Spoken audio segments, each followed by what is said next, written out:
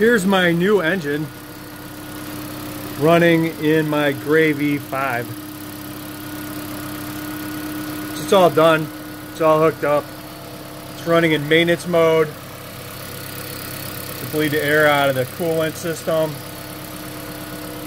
And I still got it up on jack stands.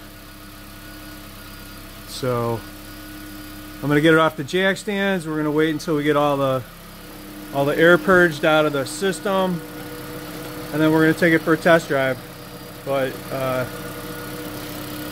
made sure there was adequate oil pressure before I plugged in the ignition coils, and it went great.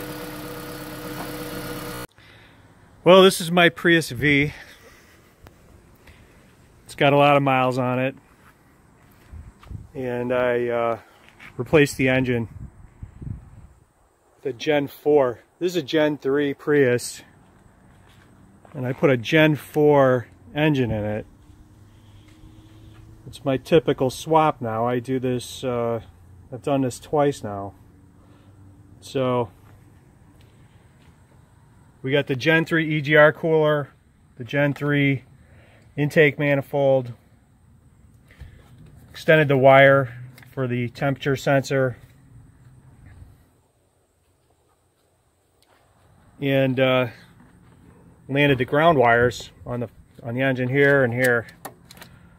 Other than that, it's pretty much the same. So you know what? Don't be afraid. Try it.